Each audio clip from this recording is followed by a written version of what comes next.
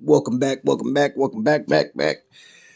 Whew, another episode, Angels Resplendent, episode 2. And like I promised, I went and I got it. So, look at that. That is the orange we're going to go with. And it should come out just like this. More or less. You know, it does have a whole known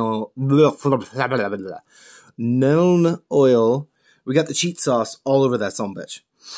So, if anybody has this contrast paint specifically, I wonder what you use it for, because I believe I got it specifically for the Angels Resplendent. And I've had it for a little while now, to the point where I was like, man, am I ever going to use this? And then I would forget about it. Because Angels Resplendent, just as much as I love them, they're not exactly on my mind. Ooh, you know what I should do before I do all this orange? Nah, we'll be okay. I was thinking about the leather. And as you can see right there, how that black showed right through this orange. That's okay.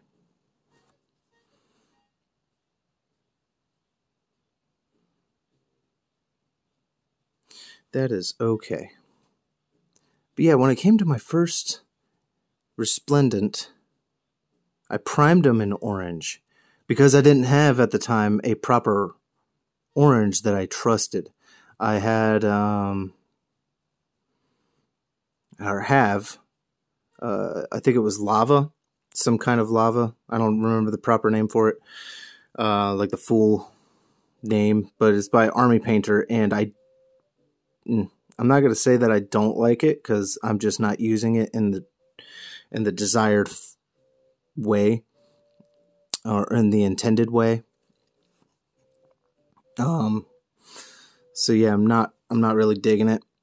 Oh no, now I remember why I got the orange. I got the orange because I was doing a holiday special. I was doing a Marine, and I was experimenting with orange for armor because I hadn't seen orange yet.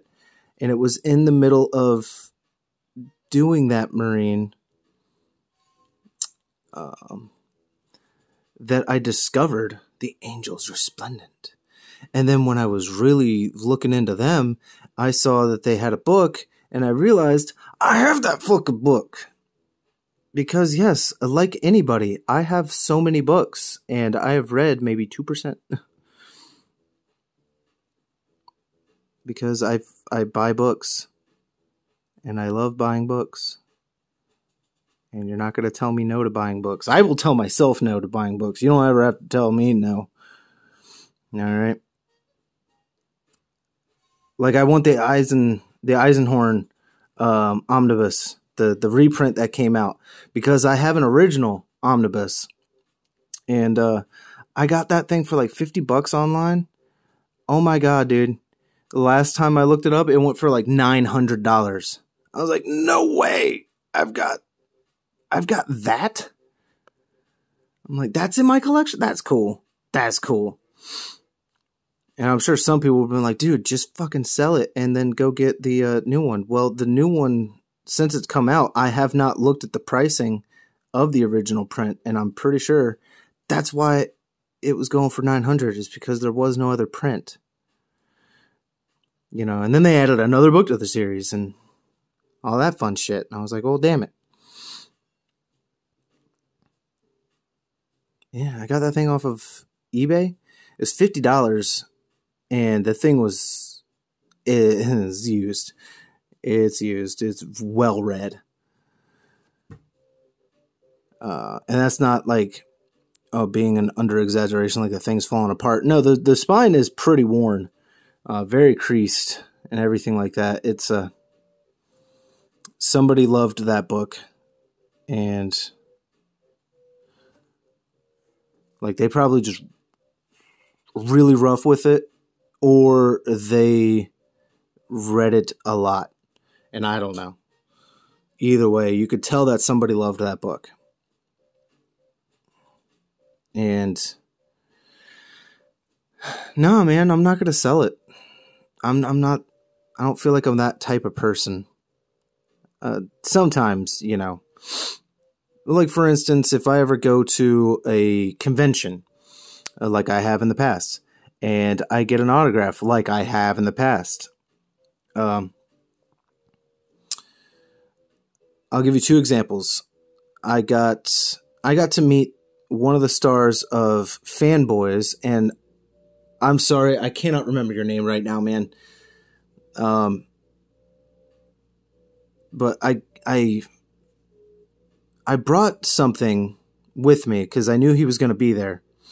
And, you know, I got to his booth and everything, and he was like, "Hey, man, awesome, nice to meet you." And, you know, he pointed at everything on the table. He was like, "Well, you know, I have a bunch of options for whatever you would like, because you would like a autograph, right?" And I was like, "Yeah, sure, of course, but if you don't mind, because I don't know what the rules are." I was like, "If you don't mind, I have something personal that I would like you to autograph for me." And he was like, "Oh, great, what is that? You know, let's see what we got, as long as it's not like a dildo, right?" And I busted out my Blu-ray copy of Fanboys. I was like, "Dude, I would like you to sign the actual DVD case, the slip cover that's in there. I want you to sign that for me, if you don't mind." And, you know, he made it out to me, which I know some people have a problem with, but that's, I believe, the ones that want to hawk that stuff on eBay. You know, you pay $20 for an autograph, or $40, or however much it is, just to turn it around and sell that to some, you know, some poor soul that doesn't understand just how cheap it was to get that. But I was like, "No, dude, by all means, make it out to me." You know, he said, you know, oop, well, that slipped. But either way, to me, and what else did he say? Oh, yeah, just "May the Force be with you," because it was a Star Wars film, Star Wars fan film. And that was something special. And what else did I get? I also met Joel from Mystery Science Theater 3000. And I did the same thing with him. I brought two of the mini posters, is what I call them. I'm pretty sure they're called that. But either way, I brought two mini posters with me. And the mini posters came in the collections that I had purchased. So the like, if you ever go find their DVDs, not their Blu-rays, because I don't think, one, I'm not sure if their stuff is on Blu-ray, but two, I'm not sure if it's packaged kind of the same way. Either way, I went and bought their DVDs, and in them came 4 mini movie posters. So mini as in like, I think they were a 5x3, something like that. And once again, he had a bunch of stuff on the table, and he was like, "Hey, man, you know, nice to meet you. Make your choice. What would you like me to sign?" And I said, "Sir, if you don't mind, I have something personal that I would like you to sign." And he was like, "Sure. Let's see what you got." And I don't think he was or he's just a really good actor.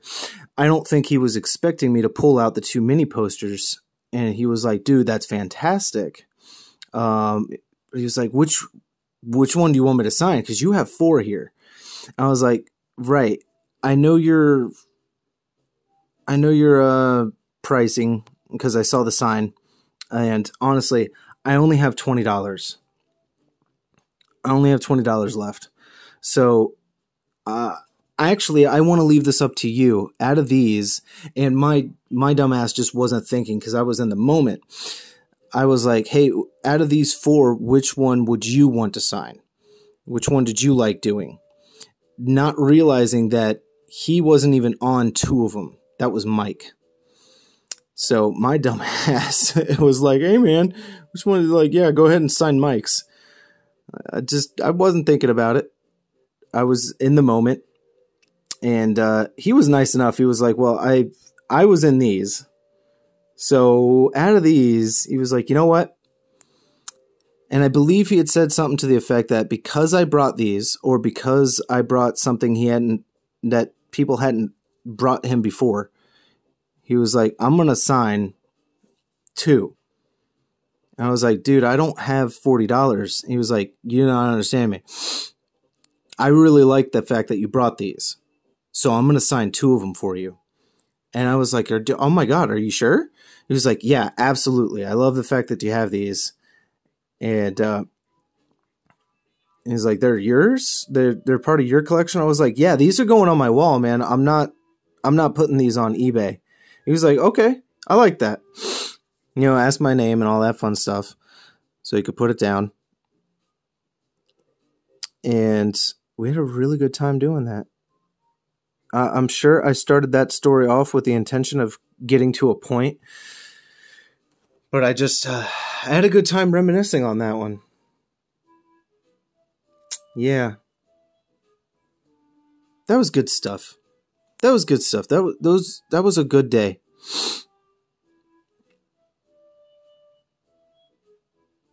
That was the first Tidewater Comicon.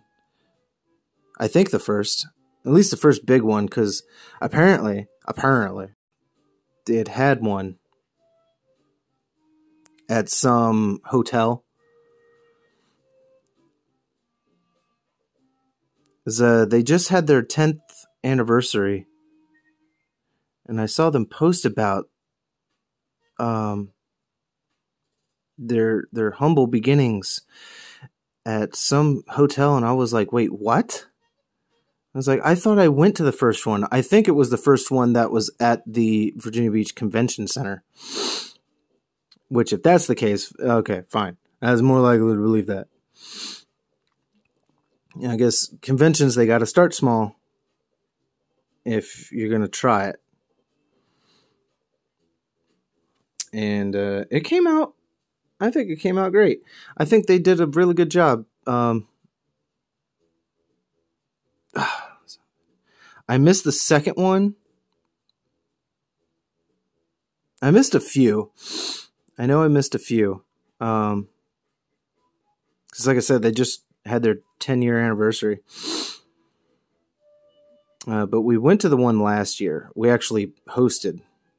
Or, you know, not really hosted the damn thing or anything like that. I mean, we had a booth. We were one of the vendors on Artist Alley. Yeah, I sold a couple minis. I sold one of my first Noise Marine that I ever painted. He was aight. I have 2 more Noise Marines, and I know they're going to come out better. Not so much cockiness, just I know where my skill is at these days compared to when I did that. I know where my creative energy is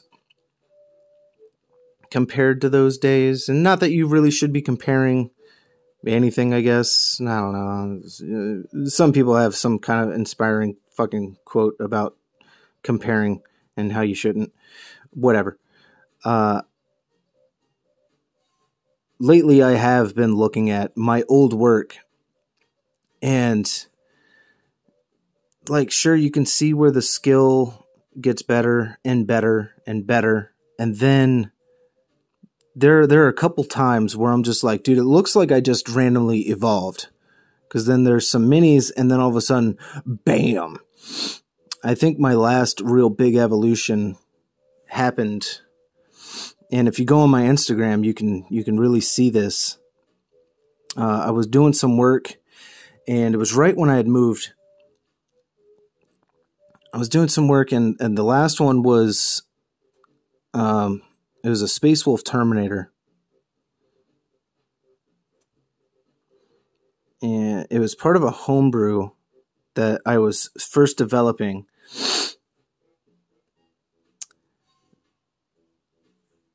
And it's not my Kaiserborn. It was a different one. I'm still in the developmental stages of it because I just don't know what to do for a color scheme. I don't know how to work it out. But anyway, let's see. Right, so nope, jumped out of my head again. Why? Why does it do that? Why it do that to me? Right. So right after that, you can see where the skill really starts to take off, and then all of a sudden, Karn is what I called him. I'm not saying that he is the Karn because I was doing some loyalist world eaters, and they're Primaris, so obviously it ain't Karn. But I called him Karn. I was thinking more like it's a title. But yeah, he was Karn the Indomitus as a part of the Indomitus Crusade. But anyway, I just felt like because I really took my time and did the base work, and just boom, all of a sudden it's like my damn skill evolved. Like just damn, I jumped up there. I was hitting another caliber. I was sitting up there with other painters, and I was like, whew, man, you could really see I was on to something there. Because then the next one, if I'm not mistaken, was, oh man, why am I having a brain fart now? What the hell was the next one? Soul Haunters. Good Lord, man. And I was doing like No Man's Land bases, you know, because I really liked doing my my trench bases for some of my previous work, and I wanted to keep that going, but I wanted to change the landscape a little bit and not use all the little pieces of wood. So I was like, you know what, they're in No Man's Land right now. And that's like my little headcanon for anybody that sees my work and you see some of the same base work. They're all fighting on the same planet. I consider that just, they're all part of that same campaign. So you'll see Flesh Tears, you'll see my Kaiserborn, you'll see anybody, the world loyalist world eaters, anybody who has that muddy base with some rocks, debris, wood chips, barbed wire and whatnot. They're all on the same damn planet. All of them. Even the ones that are just fully in a trench. For any of those bases that I did.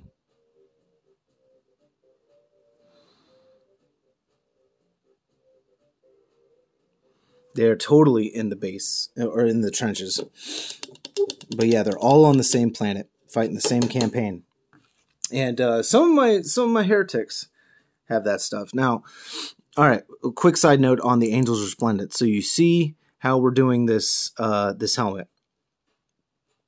All right, so of course, Angels Resplendent are going to have all orange helmets.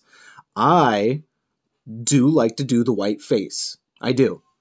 It's a thing I picked up from the Cacarodons, and I've been rolling with it ever since because it just looks so damn good. I love that contrast. However, as you can see right back there, for the eyes, I'm going to go with Void Shield Blue because that blue, of course, contrasts with the orange, and it looks just so good. It looks so damn good.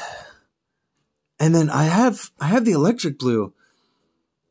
And my ass is, I'm brain farting on what the hell I was going to use that for. Wow. Wow, I'm having a brain fart on that. And I know I got it out for something. Oh, it's for the purity seals. Duh. Because the purity seals, I was going to use glistening blood so that the wax looked red and glistened like wax might do. Oh, this doesn't need to be orange, but my OCD is kicking in. This is not supposed to be orange whatsoever. His back is supposed to be black. So I should have painted that when I had the black out. But that's okay. Small mishaps, ain't no big deal. But yeah, those purity seals are going to be painted with the electric blue. And it's going to look amazing. I know it's going to look amazing. And I can give you the damn proof. You want the proof? You can't handle the proof. All right, it's right here. So there's the proof. All those sitting right there. They look great. They look fucking awesome. Even the one on his back. It's a little darker, but it's okay. But yeah, I love that contrast. It's because orange and blue are a great contrast. And this is coming from a guy who fucking hates blue. Of course I hate blue. Of course I do. Quick shout out to Antigravity Pop. Or Antigravity. I bought his album not too long ago. Fantastic stuff. If you have not listened to him, he does some synthwave. And it's amazing work. I think he's great. So you definitely have my support, man. You already knew that. But, oh my God, I will try to throw a link in the description. Lately, my editing skills have gotten a lot better, so I feel like I can trust myself to actually follow through with that one, with that claim. There we go. Look at that. Look at that. It's not a butt flap because it ain't covering his butt, but look at that. You got a crotch flap. Loincloth. Fine, it's a tabard. Fine. Fine, fine, fine. But as you can see, that base is also really starting to dry. And you see how it's looking grainy? Yeah? Yeah? Pretty cool, huh? And don't think I didn't forget about that helmet in there. I just don't know what color to paint it. Oh, we might go with some Night Lord. Yeah, might go with some Night Lord. I don't know. Daddy doesn't know. We're at 22 minutes again. I could cut it right here. I really could. But you know what we're going to do? We're going to get out this leather brown. I was going to go with black for the leather. But why change it? Why change it? We've been doing a lot of leather brown lately. And that hit me not too long ago where I was like, oh my God, dude. I could have been doing, like I could do black. I could do black because when I buy leather, I don't fucking buy brown. I hate brown. And my wife was like, yeah, did you forget that leather comes in basically any color you want? And I'm like, maybe. Shut your mouth, all right? Shut the fuck up. It was my sandwich. It was my fucking sandwich. I'm kidding. She makes me awesome sandwiches. But yeah, dude. I was like, what the hell is going on?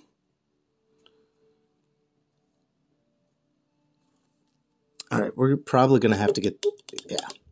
I want to be safe because we got a lot painted here. So we're going to go with this. Yep, 2.0 or 2/0. It's a small one. It's smaller than the 0. Gotta get in here. Because I've been painting their belts the same color as their armor for the longest time. And I guess just becoming more and more aware that their belt is not actually armor. Just some things, you know, you hyper focus, and you in that hyper focus, you miss things. You miss obvious things. And that is totally one of the obvious things I've been missing. Is the fact that the belts are not armored. That they actually strap these motherfuckers on. And I'm like, right. I mean, they might be armored for all I know. I could be totally getting that wrong still. And I'll hear about it from people going, you're an idiot. You're an idiot. Oh, guess what? Joke's on you. I already know this. All right. I have known this for quite a long time. Okay? And I might just be older than most of you. So, oh yeah, Daddy's aware. Daddy's aware. I has some stupid moments. I definitely has some stupid moments. But it's alright. We're going to go back to the terrace, upper city of Knights of the Old Republic for a minute while I do this, and we'll search for some music later. I want to make sure this orange really gets there.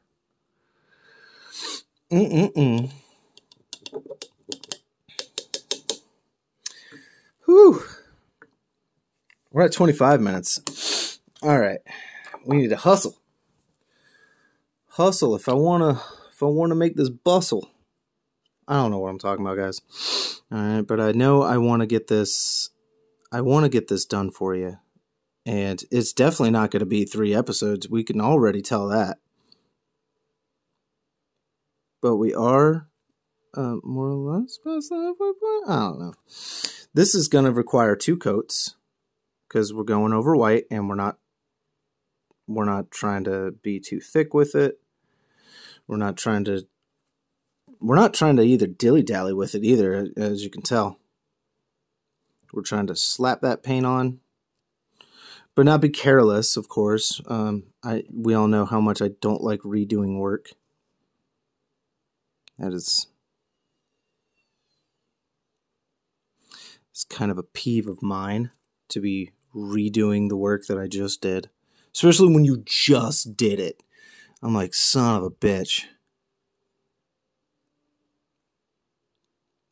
That gets super annoying. But I'm sure it would be more annoying to have to go back later and do it again. Like, dude, are you fucking kidding me? You know how long it's been since I did that? You know how far I've gotten? And now I gotta go do that again?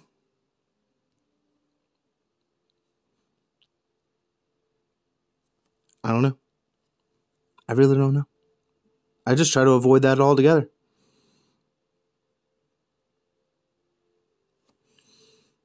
Try to be efficient. Try to be as quick as possible.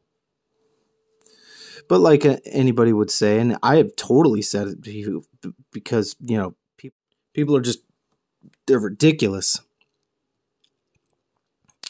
It's, do you want it done fast or do you want it done right?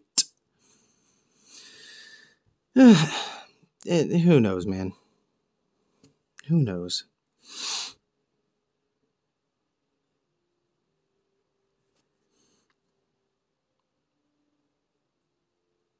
Get this going. And all right, we're at 28 minutes now, so we are now going to cut things, and we'll get back to you guys on episode 3. We got the leather. I'm gonna go back in and make that a little more pretty off camera and everything. But either way, I will see you guys on the next round. May the Void Father guide your brush. Have a good weekend.